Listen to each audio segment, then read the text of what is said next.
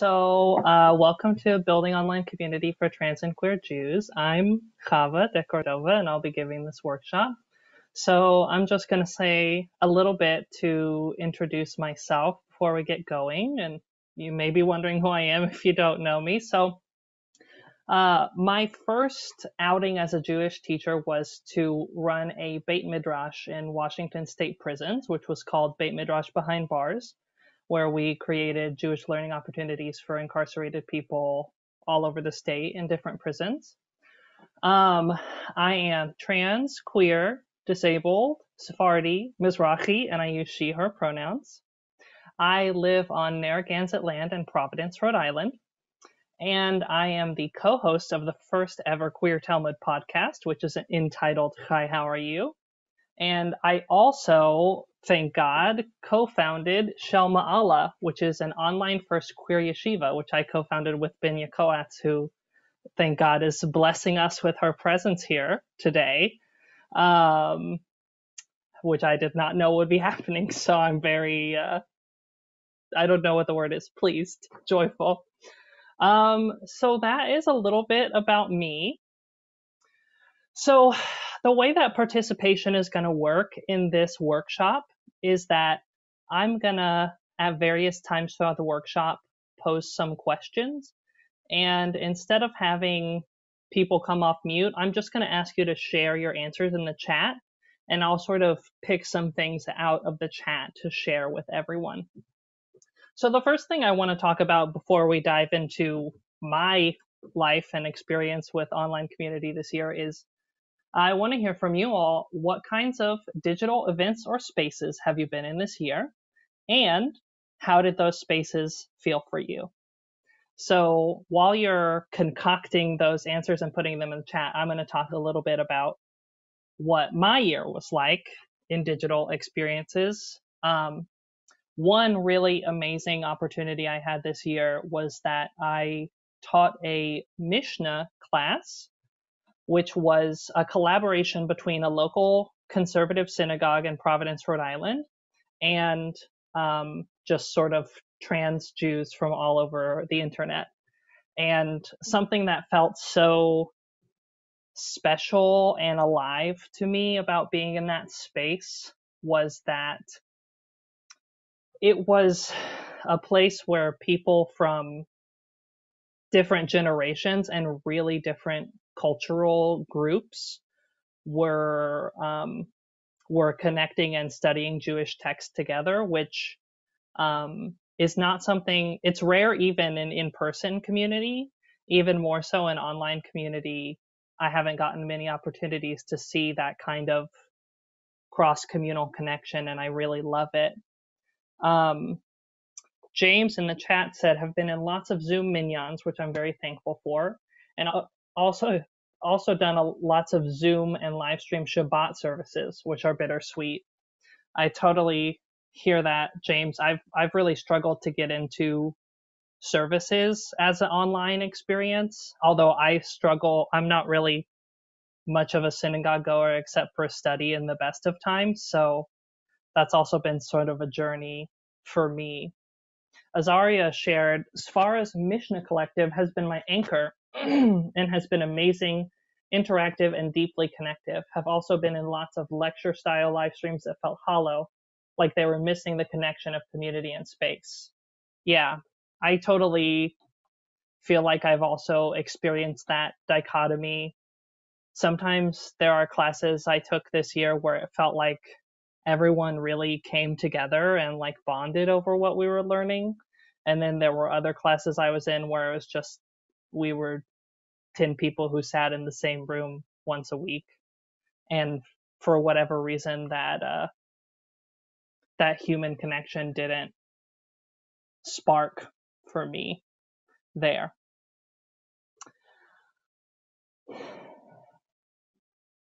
I'm looking at the chat and all your wonderful answers. Say hello. I'm shy.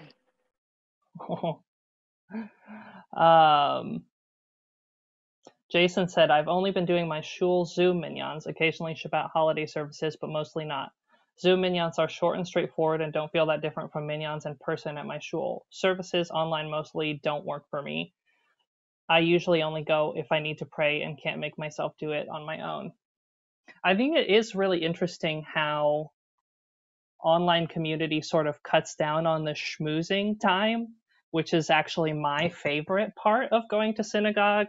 I really struggle with synagogue services, but I love after synagogue services when all the synagogue ladies come and bug me about whether I have a boyfriend or not.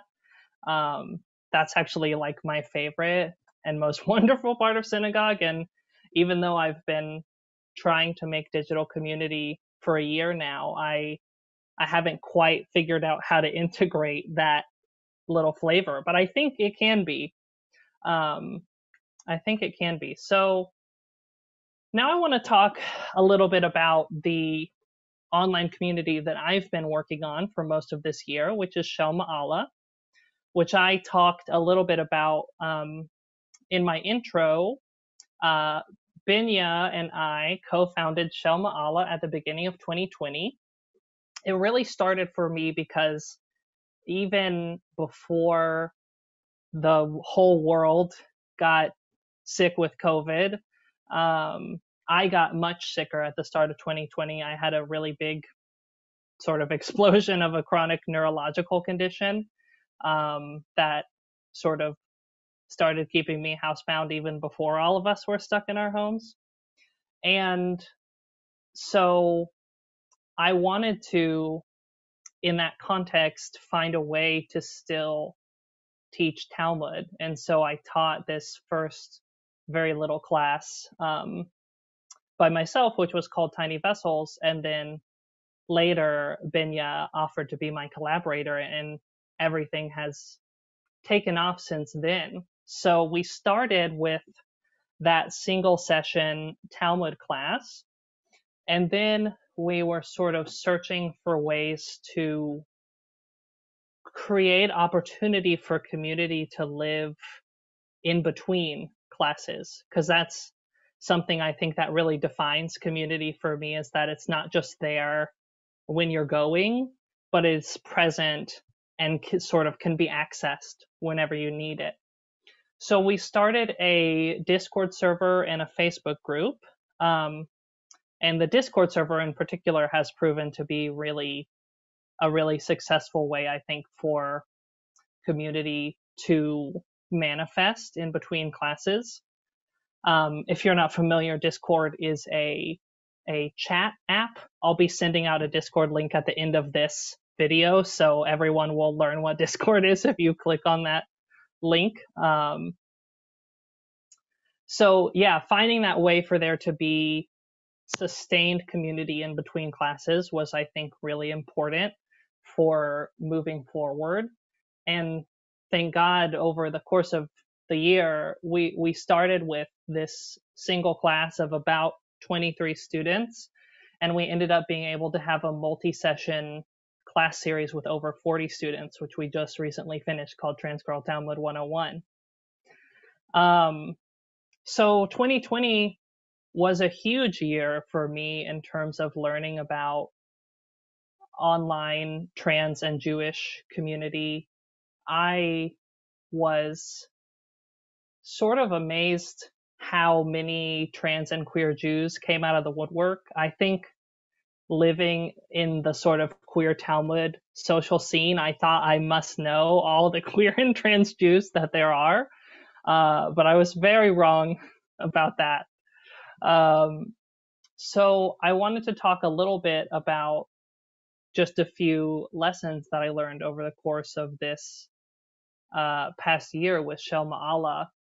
One of the big ones that I've seen a lot of communities struggle with, and that we have also struggled with, is balancing access needs, which is difficult but necessary. One of the ways this most comes up in trying to facilitate online community is in the dimension of time, because sometimes the time when we want to have our classes on the East Coast doesn't work for the West Coast, or doesn't work for the UK, or doesn't work for South Africa. And it's been a real challenge, I think, to find a way to sort of meet as many of those needs as possible. And I don't think we've mastered it perfectly. I usually sort of bring the attitude of doing the best thing I can to meet as many needs as I can for as many people as I can. But sometimes I don't quite figure out how to meet that, but it's a struggle that we always have to be in. At the beginning of the year of 2020, when we started Shel Maala, I really felt like my role as an individual starting the community along with Binya would be like so crucial, and that I would be so important to the endeavor. And I'm sure I am in some ways, but I was really shocked with how wrong I was about that. Something that I'm going to talk about several times today during this class is that, you know, it's really every person who shows up in class who defines the community that Shel Maala is. And I think before I started this adventure, I had a tendency to think that the person in front of the room was the one who was responsible for the shape of the community exclusively, and that whether I showed up or stayed home or shared my insights or didn't was just sort of didn't matter. But what I found over the course of this year is that the ways in which every individual in the room show up deeply impact how the community manifests.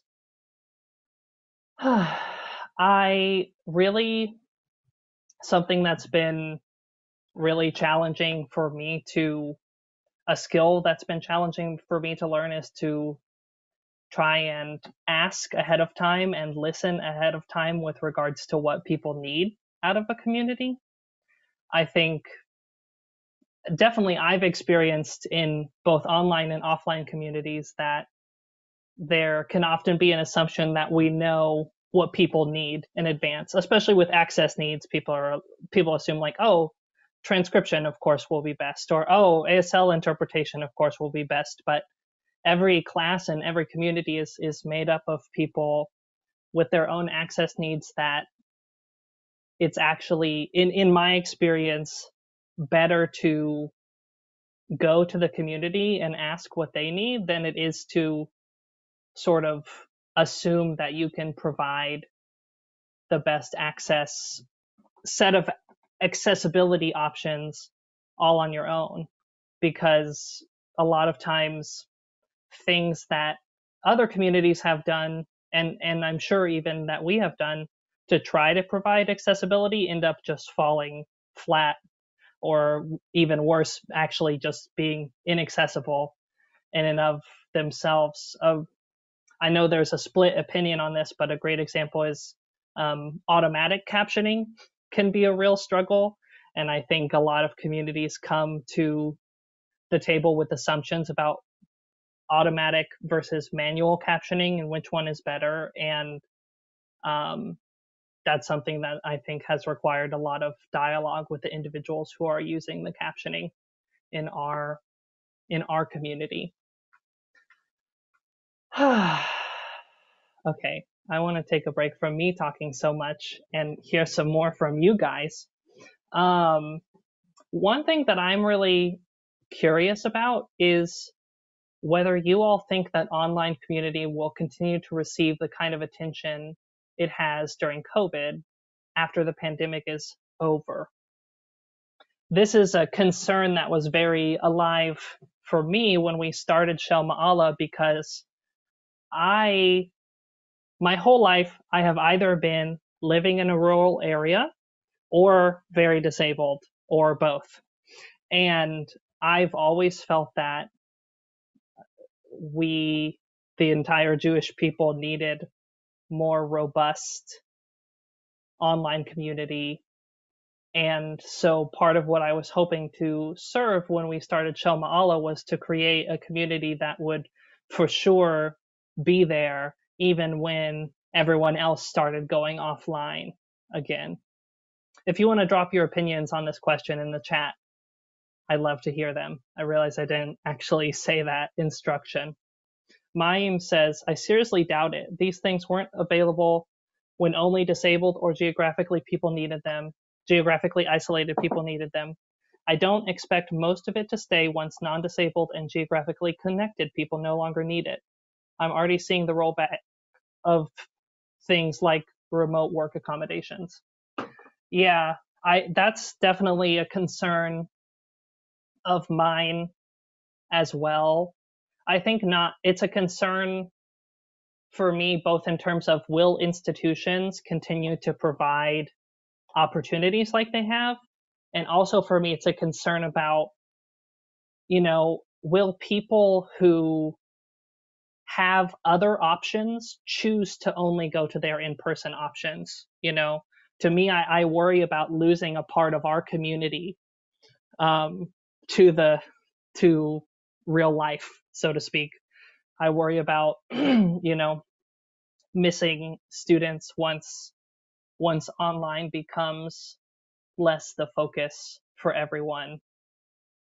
I think I've been in the situation several times of moving away from a place that had great Jewish community, and that feeling of like losing those institutions was so visceral for me, and I feel a lot of fear about experiencing that again, about online learning and community opportunities.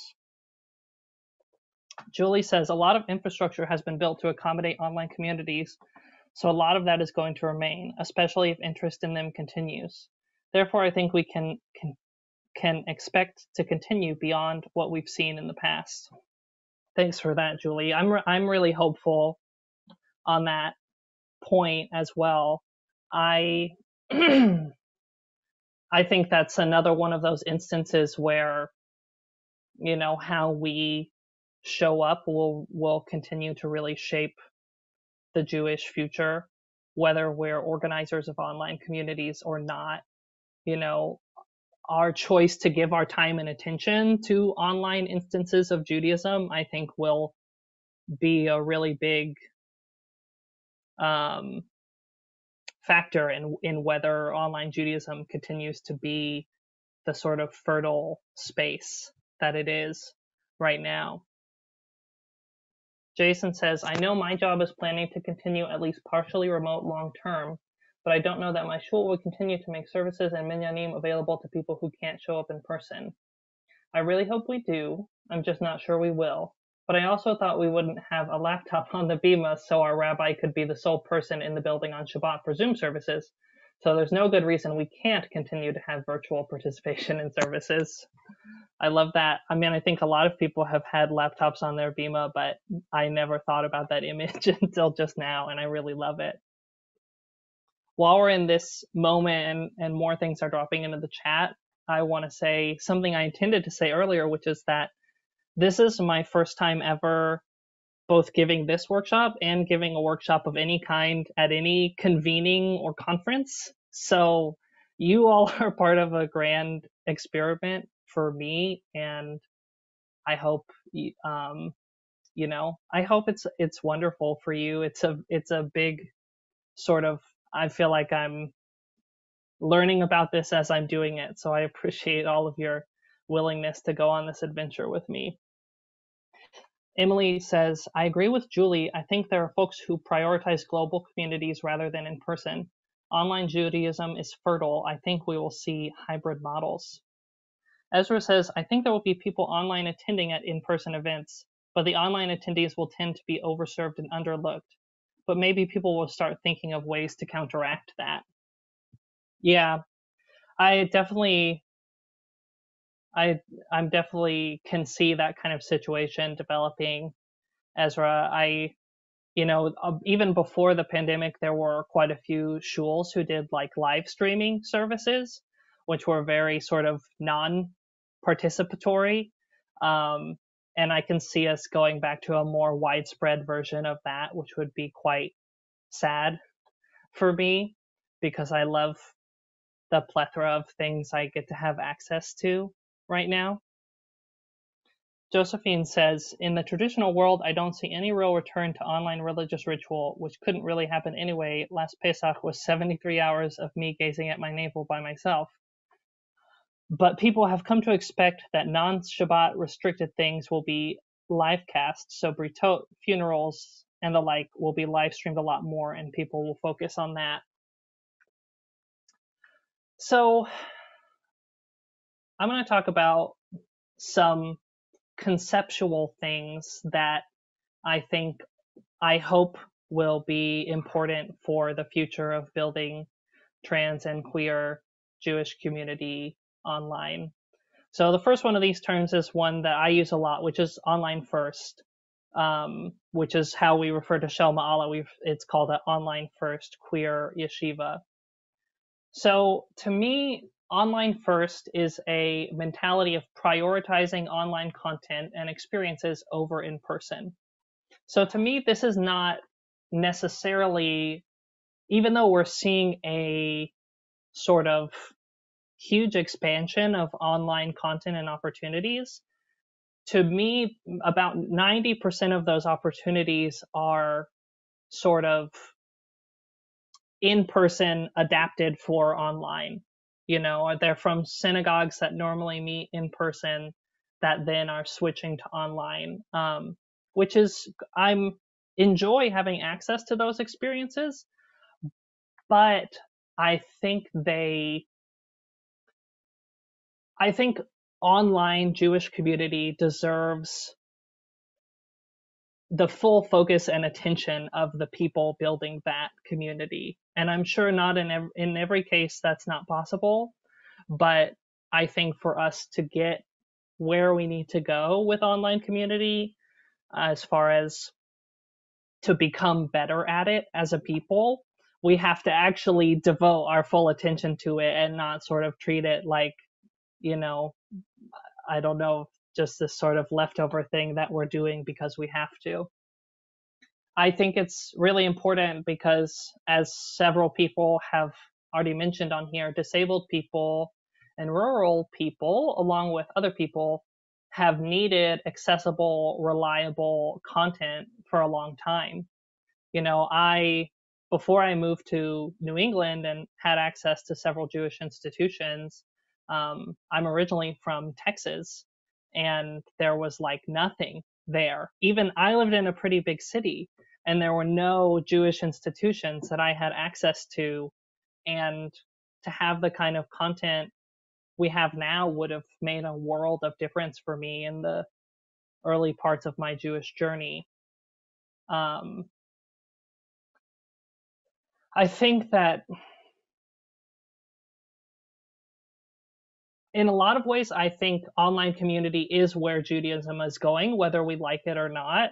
And other communities that meet in person can either get with it or get left behind, which is maybe, I don't mean it to be such a harsh way to put it, but I think that even before the pandemic, online Jewish community was growing more and more. More places were looking into creating online options, and that this was sort of an inevitable situation that was accelerated by circumstances as they are now. So another concept I want to talk about, and this one I think is, if you only think about one thing from this workshop ever again, this is, I think, the most important and interesting concept, is this idea of critical yeast, which is a term that was coined by Jean-Paul Lederach, an American professor of international peace building at the University of Notre Dame. So critical yeast is this sort of framework of trying to think about how social change happens. It's a popular idea to think that social change is about critical mass. So we often think that once enough people want something to happen, that sort of like tilts the balance, and that's how things change in the world. But critical yeast is this framework that exists sort of in opposition to that, that starts with this idea that it's not so much about having a critical mass, but it's more like the yeast in your bread dough, which we shouldn't even be talking about this week. But, I guess you're allowed to have chametz in your audible chametz. But yeah, it's sort of this idea that it's more like the yeast in your bread dough, which is compared to the volume of dough, an incredibly small amount. It doesn't make up a lot of mass of the dough. And yet, because of the nature of the yeast and because of the conditions it's existing in, it causes that entire dough to rise and to transform.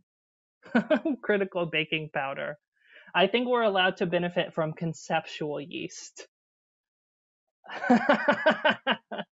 I see a lot of disagreement with my choice to talk about yeast, but I will not repent. So some of the important principles here are smallness has nothing to do with potential. I think for online community and for communities and for individuals, this is an important principle to hold to heart. I think the size of a community doesn't necessarily determine the kind of impact that community can have.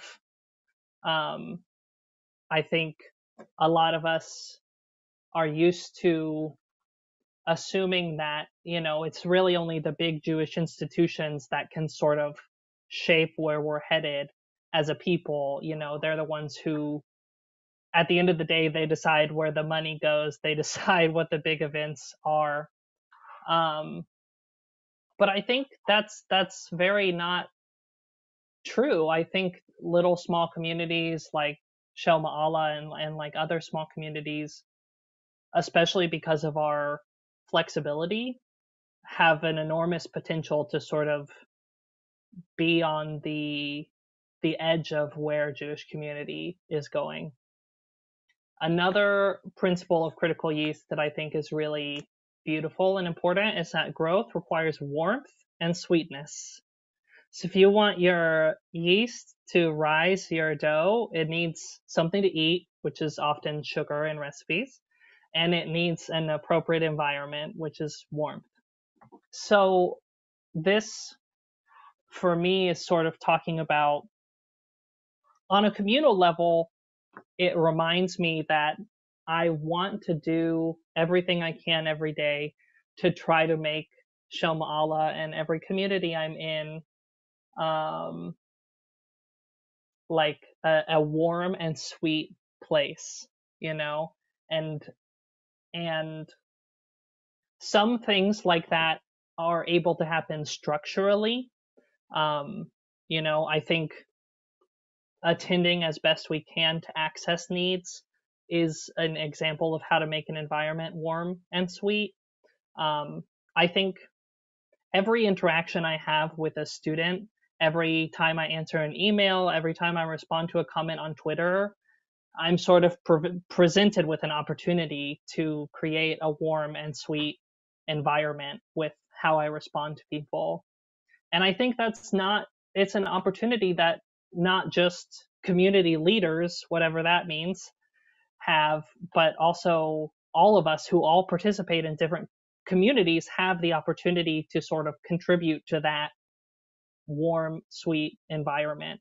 And how we show up in space determines how warm and sweet it is. Azaria said, celebration and gratitude are both sweeteners that enhance community in my experience.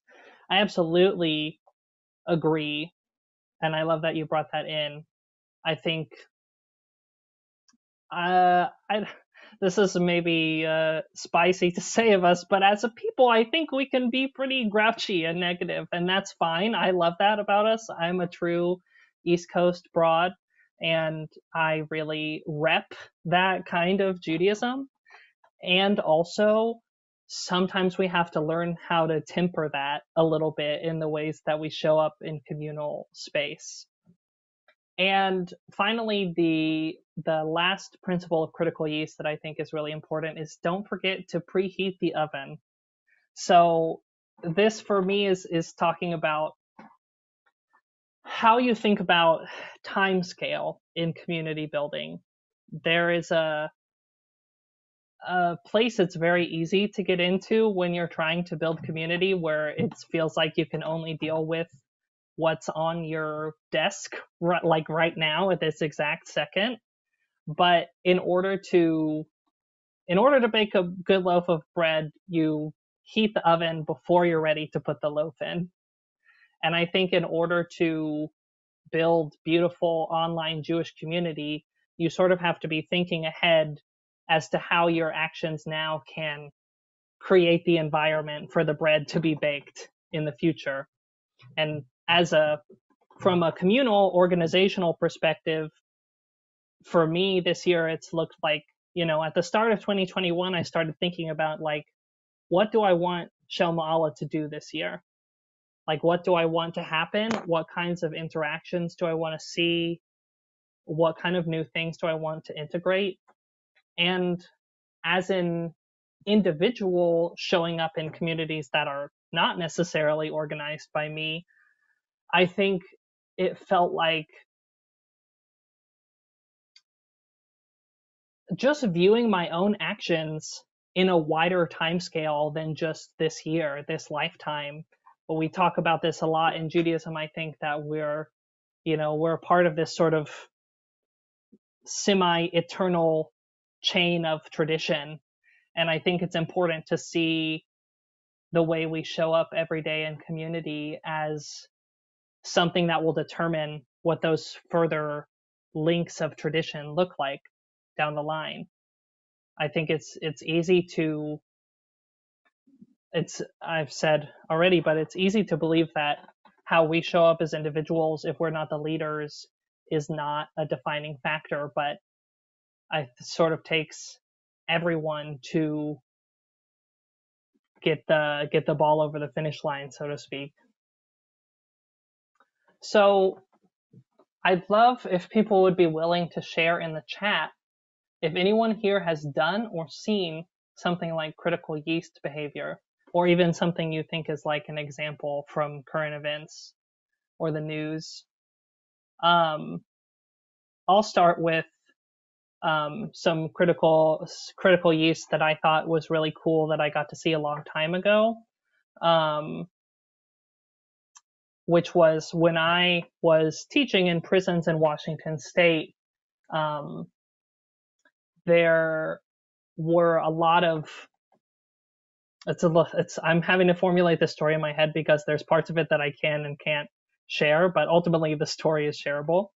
There were a lot of conditions, obviously, in prison that the incarcerated people were really discontent with. And one of those things had to do with yard time. So one of the units that I taught in was an incredibly high security unit where the incarcerated people were getting no yard time at all during their entire multi-year stay, which means they weren't going outside ever during the course of any day. And,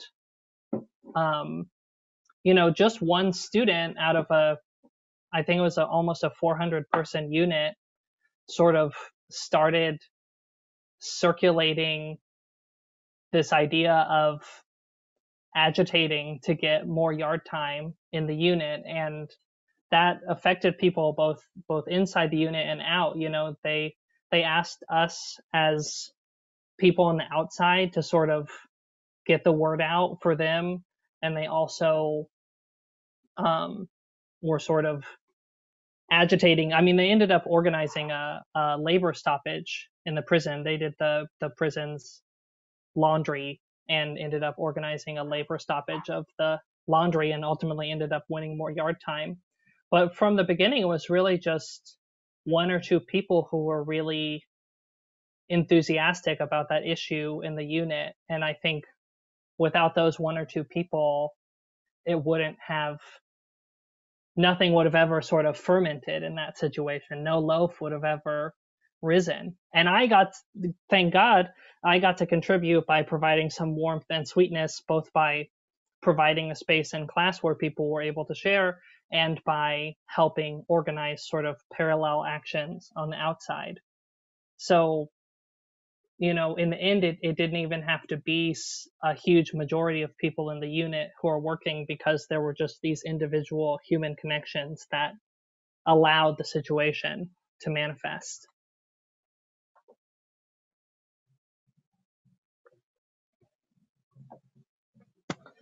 Azaria says, the Mishnah Collective community invented a tradition of thanking our chavrutas when coming back from breakout groups. It wasn't said by the facilitators, but rose up from the community, and now is one of my favorite moments. Well, I love that. I haven't been to the Mishnah Collective in a while, but I love, both in Shel Maala and in other spaces, when structural things come from below, because they tend to be the best innovations of all in the community.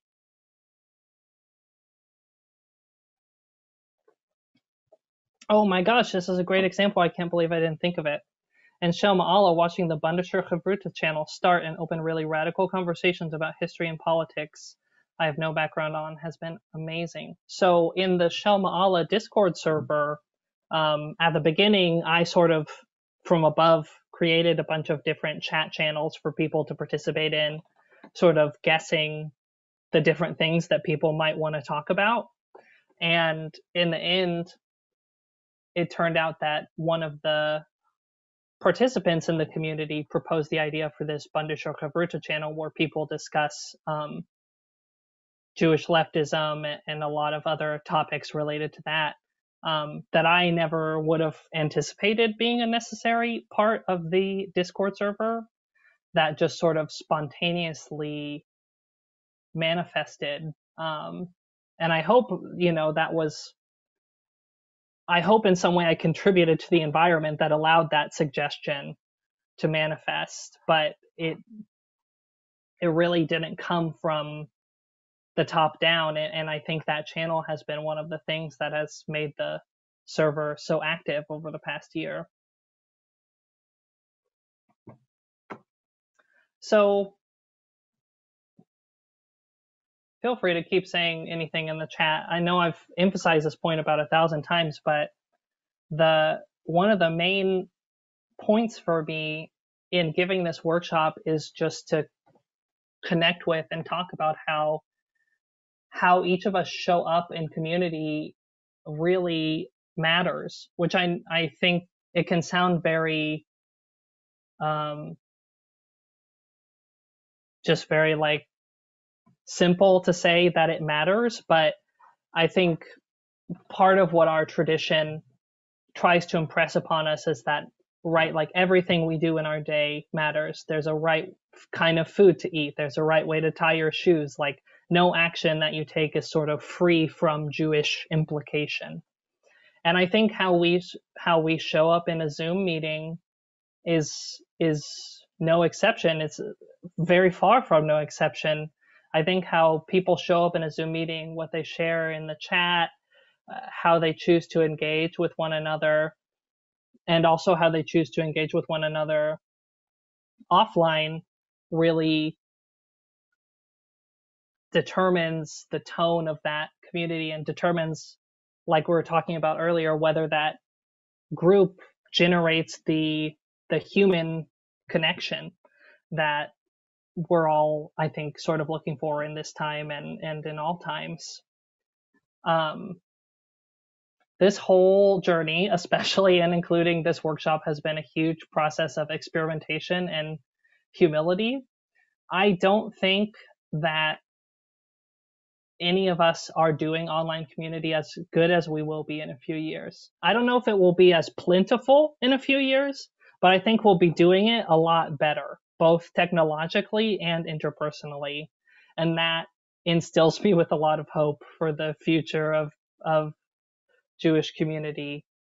What I'm really hoping to see in the future is that more online first institutions and communities continue to multiply and thrive and God willing, get funded by those bigger institutions that are out there. I think I've seen that online community offers a lot of trans people to get together in ways that are not possible anywhere else, especially taking into account sort of the global community of trans people.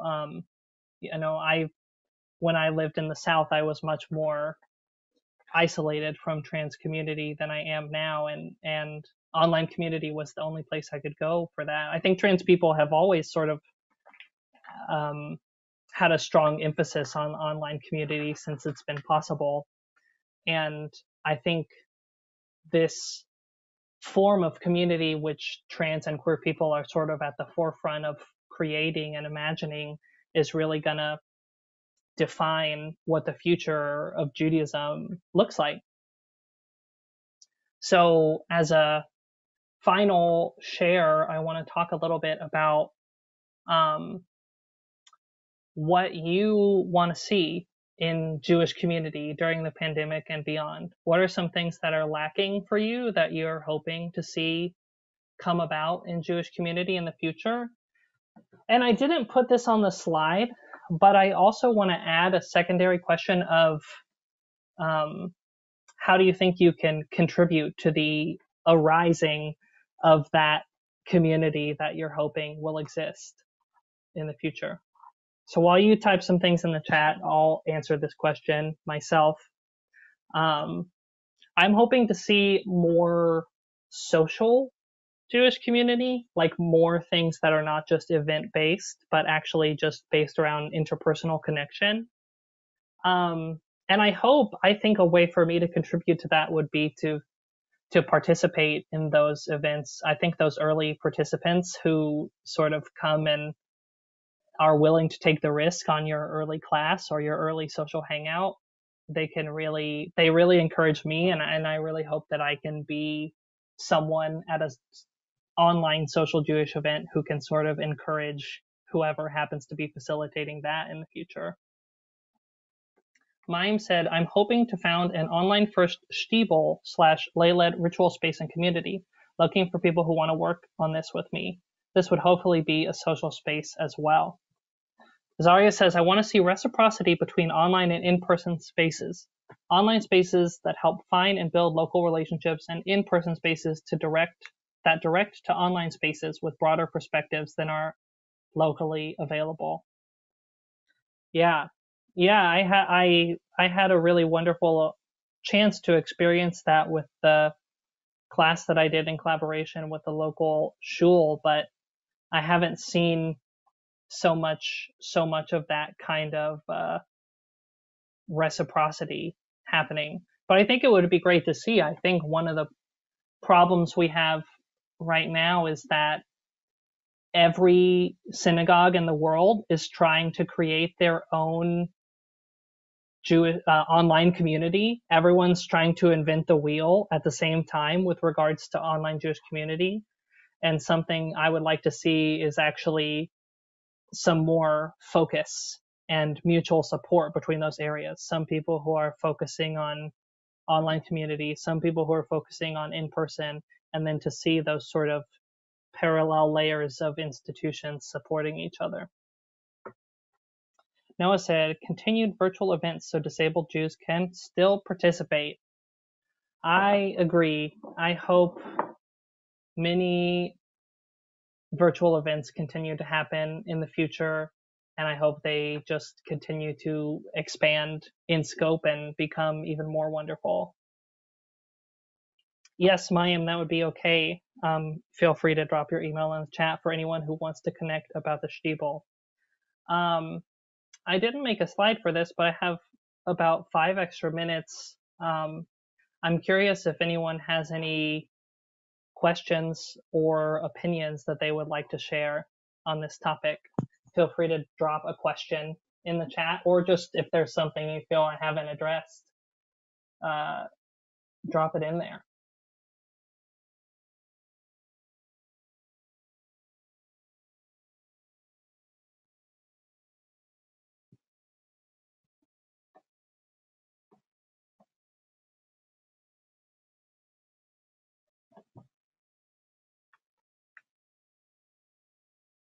while that's happening, I'll just do this thing, which is to say thanks everyone for coming to this class. Ooh, a question. How do you evaluate the need for a particular online space? Do you decide what to focus on? Part of the reason when I started Shel Maala, I felt like I was creating the thing that I needed. So that was a big influence for me, was just creating the thing that I want. And in the future, I think I usually try to actively ask the group who I'm hoping will be served by an online space, like to go and ask, like, oh, would you all want to have a class about this? I think sometimes it's hard. Sometimes the groups are too big to be able to query an entire group, but even to just talk to a few members of that group has been really informative. So Mayor asked if we met IRL first. Yes, Binya and I met in real life first. I swiped right on her on Tinder literally as I was flying in the plane to Providence, Rhode Island on the on-flight Wi-Fi. So that is the origin story. I am going to go ahead and have Rabbi Marisa drop a link to our Discord server in the chat. So if you want to join the Shel Maala Discord server and hang out and talk with other trans Jews who really like Talmud and come to our future classes, or just see what the hell Discord is, you can click on that link and join our Discord server, and there will be an introduction channel where you'll be asked to put in an introduction about yourself, and then after that you'll have access to see all the channels where all the conversations and such happen. And finally, you can also go listen to my Talmud podcast, Hi, How Are You, on all major podcast platforms. It's pretty okay, I think. I hope you all would enjoy it. I just posted an episode today all about the biblical phoenix and how big and buff it is in the Bible. So if you're interested in learning about super buff mythological birds, it could be the podcast for you. I think that's all that I have to offer right now. Thanks everyone for coming on this big experimental journey with me, and I hope to see you around the trans digital community.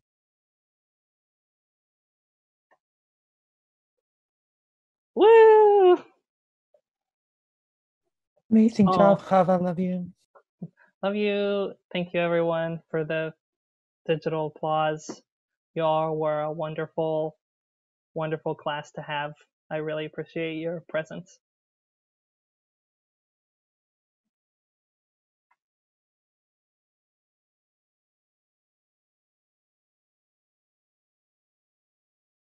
I hope you all have a great... Oh, I'll be on a podcast panel later, so if you come to Trans Jewish Podcasting, I'll also be there. So maybe I'll see some of you later.